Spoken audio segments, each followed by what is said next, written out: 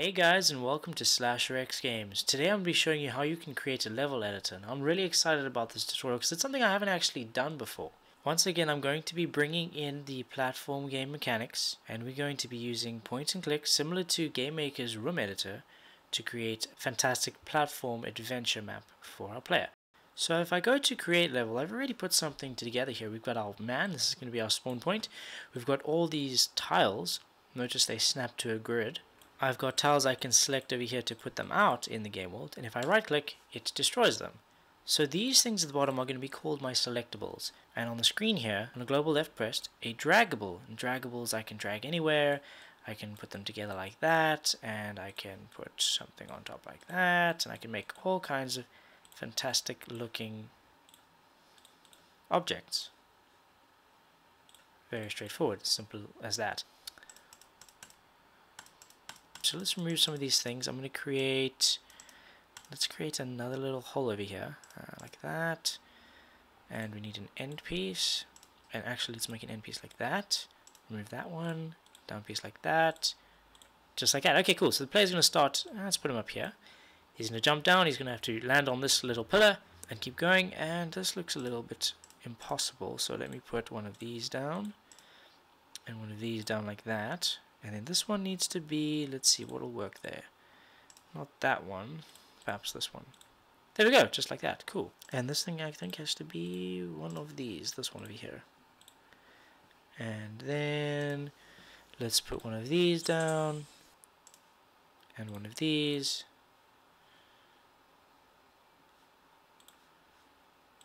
And just like that. We've got a really cool looking game world right over there.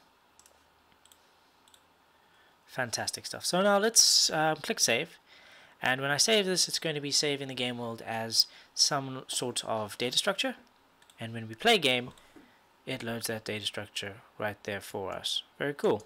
And we can play it just like that. Awesome stuff. Okay guys, well, let's jump straight into the code, and I'm going to show you how you can create your very own level editor.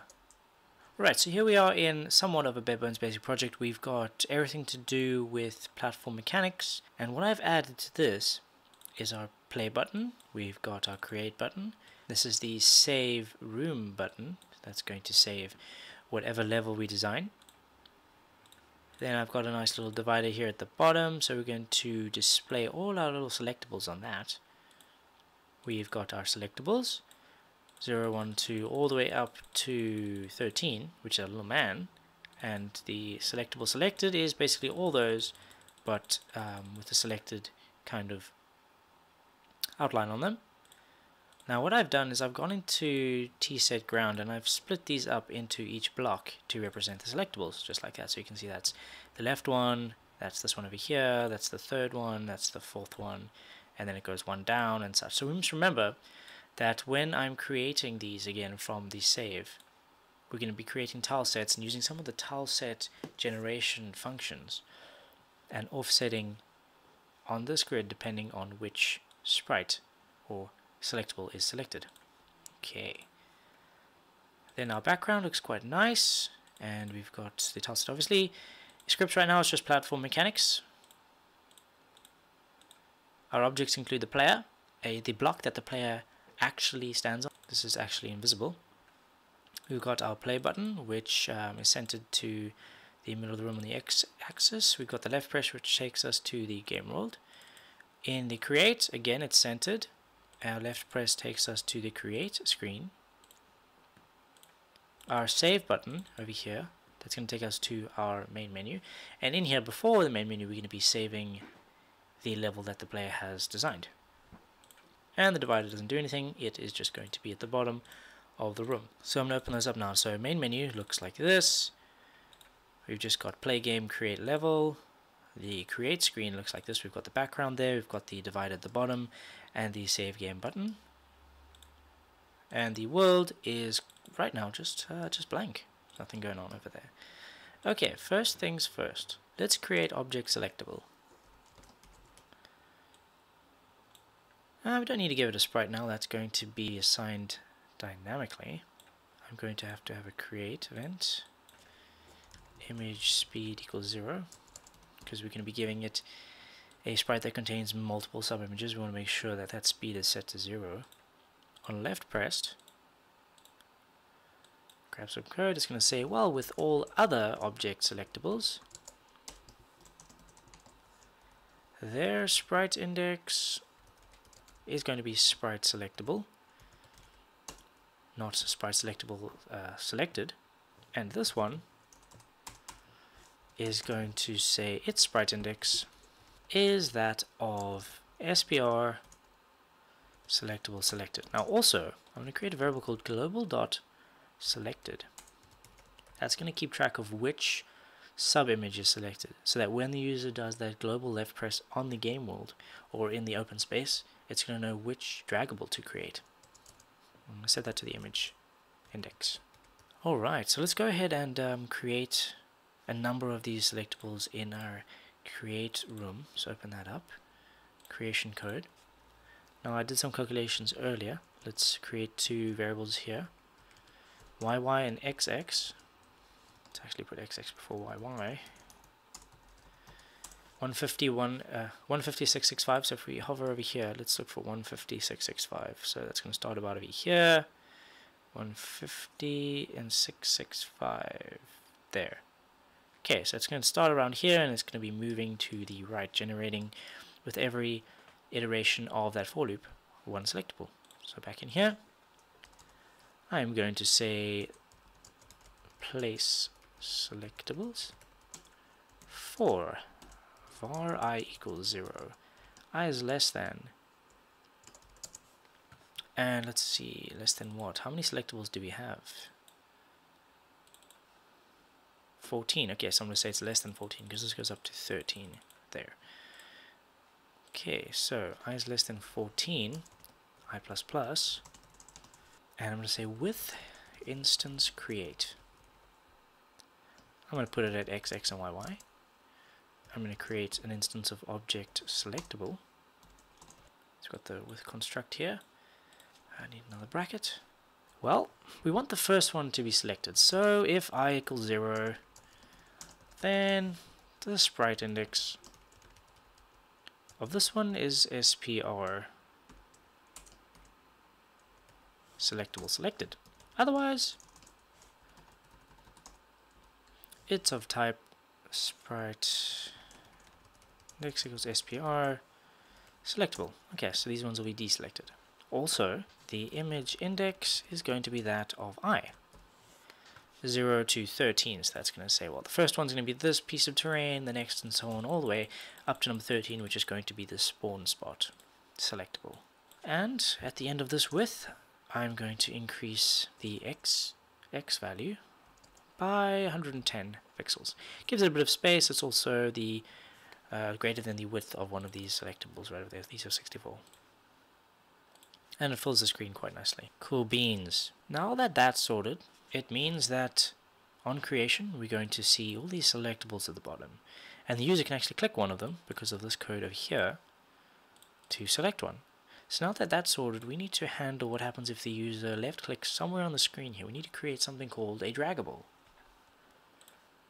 So here we go. Object draggable.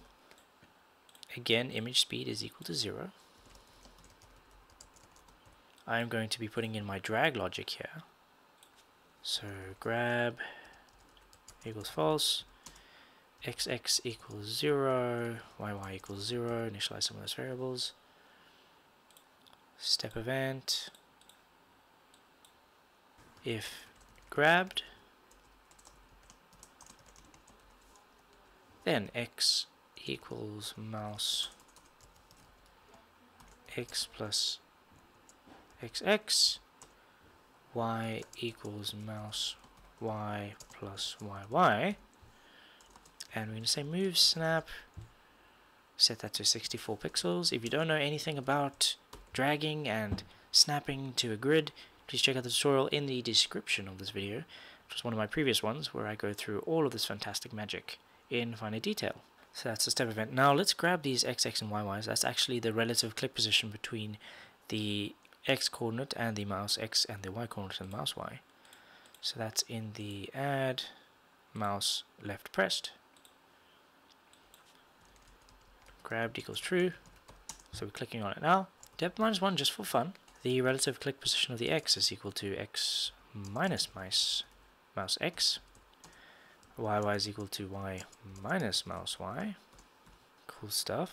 So that's going to update the x and y, and the step event is actually going to move it. Now also let's go and do the right pressed. I'm going to say instance destroy, just like in the room editor of GameMaker Studio. If you right click, it's going to destroy one of the draggables, or the tiles that we're putting out. And then left released,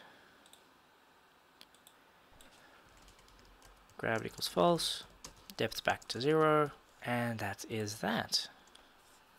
Okay, let's save that. Okay, now how are we going to be creating these draggables? We need some sort of controller. And this is going to live in our level editor. It has no sprite. Let's add a create. This is where we're going to initialize that global selected variable. Set it to 0. Then now, because we're not clicking on the controller itself, we're just clicking somewhere in space.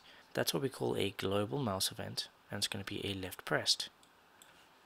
So I want to say, well, I don't want to be placing anything below that divider of ours. If mouse y plus 70 pixels is less than object divider dot y, if not collision point mouse x mouse y object draggable 0 false for not me. So long as we aren't clicking on another draggable, and we need another bracket, then with instance create at the mouse x and mouse y, I'm going to create an object draggable,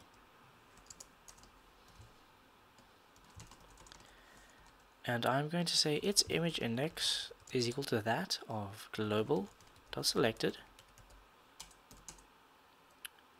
and grabbed equals true, just like that. So you can click and drag and it'll create one just like that. So let's go back to our draggables, make sure that this variable is called grabbed.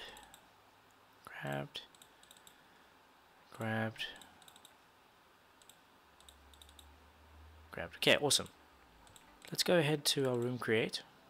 Let's add that controller before we forget. So let's put it somewhere like there. Top left, that's good. Alright, so at this point in time we have put everything together that builds the scene. We have our rooms, we have our buttons, we have our tiles, our selectables, our draggables when we create these draggables, but we're not saving and or loading anything that happens. So let's power this up. I just want to make sure everything works up to this point, and then we'll take it from there.